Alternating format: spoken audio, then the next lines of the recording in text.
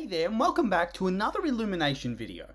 And we're back again with another Super Mario Bros. Trailer. And yeah, this one's looking a lot better than the first one, although the first one really wasn't that bad to begin with. It looked great and the majority of the voices were good from what I heard, but then Mario started talking and was like, yeah, no. And so I think that turned a lot of people off. But then this trailer's released and I think there's still a few concerns. But for the most part, this was a really good trailer. And so, that's what we're going to do today. We're going to work our way through the trailer and give our thoughts. And so, with all that being said, let's get into it. And so, I do have a few thoughts on the trailer as a whole. First up, thank God it's a true trailer. It shows off the characters, gives a few funny lines, shows off the voice acting, the score, but it keeps it vague and mysterious. Doesn't give you all the best parts right away. And most of all, it doesn't spoil major plot developments. It gives you the bare bones idea of what's going to happen. Bowser's the bad guy. He kidnaps Luigi, Peach is leading her kingdom to war with him, they're training up Mario to help them, they're going to go on their own little adventure to stop him, probably to try and save Luigi as well, and that's basically it. A very brief synopsis, like a blurb on the back of the book. It's not giving away the plot for free, which is something I feel has become a bit of a trend in the last decade or so. Trailers that spoil way too much of the plot. They use all the best lines. They show all the best bits. And so when you're sitting in the cinema, you aren't gripped quite as much by what's going on, because you've already seen it before. Here, at least so far, they've managed to avoid doing that, and hopefully they continue with that theme if they release any further trailers. It would be a massive shame to have them come so far, only to falter at the last minute. Next up, we'll talk the voice acting. Once again, I feel like Jack Black as Bowser, that was an unexpectedly great choice. I kind of thought he'd make him a little too silly, but now after these two trailers, it was a great get. It's both intimidating and yet it has that undercurrent of silliness that I think you need for a film like this to succeed. Luigi?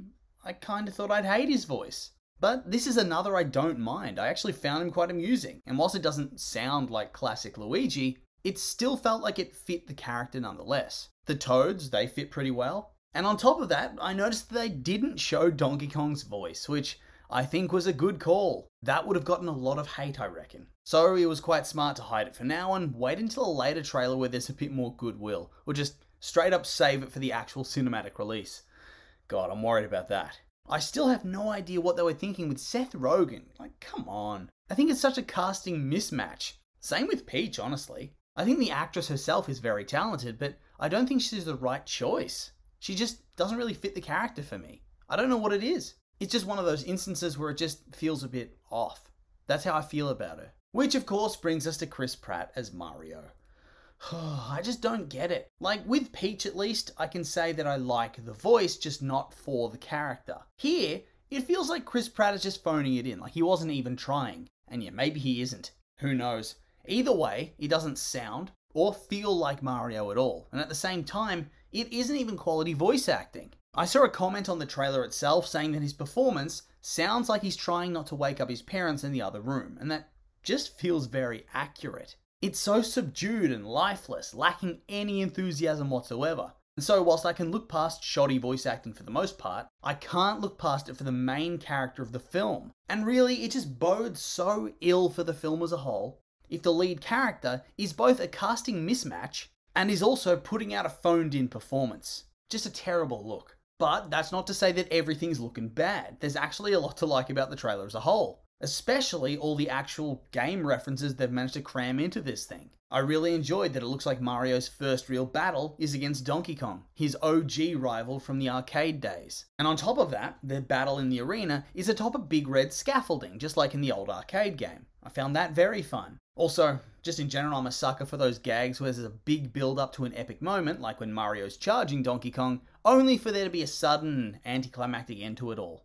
Those always get me. And this was no exception to that. I also really loved that Bowser's army was filled to the brim with all the classic Mario villains. Koopas of all shapes and sizes and colours. Shy Guys, Bob-ombs, Piranha Plant, Goombas, all of the classics. And yeah, it feels like a small thing, but it does go to show the creators are actually bothering to incorporate as much from the games as they possibly can. And when it comes to these kind of things, respecting the source material is always a good sign for quality. And on top of that, it feels like it is a fairly faithful storyline that very much feels like it came straight out of the games. Bowser wants to take over the world and so is going around conquering different places to get their power stars. Along the way, he's taken hostage somebody that Mario cares about, which in this instance is Luigi, which in turn feels like a very good call from a writing perspective.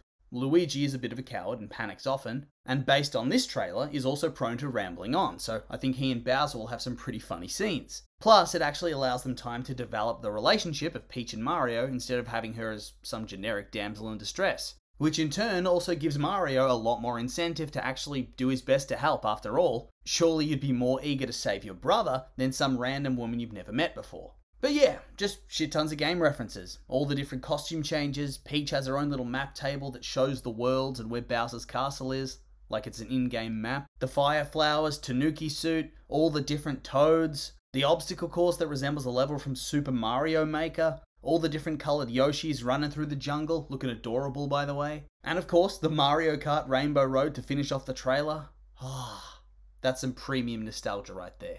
And so, coming out of the trailer, I actually think this film has the potential to be legitimately good. It looks like they're trying to be as faithful to the source material as they possibly can, and create a world that's both new and yet familiar at the same time. The music's great, the design's great, the animation quality is really great, the story looks like it has the potential to be fun and exciting, and whilst the voice acting might leave a little to be desired, if that's the only bad thing, I'm still pretty excited to see the movie. And so yeah, that's it. That's the video. Nothing really else to say except these have been my opinions, and now I'd like to hear yours. What did you think of the trailer? You like it? Hate it? I'm curious for your thoughts, so make sure to like, comment, subscribe, and let me know.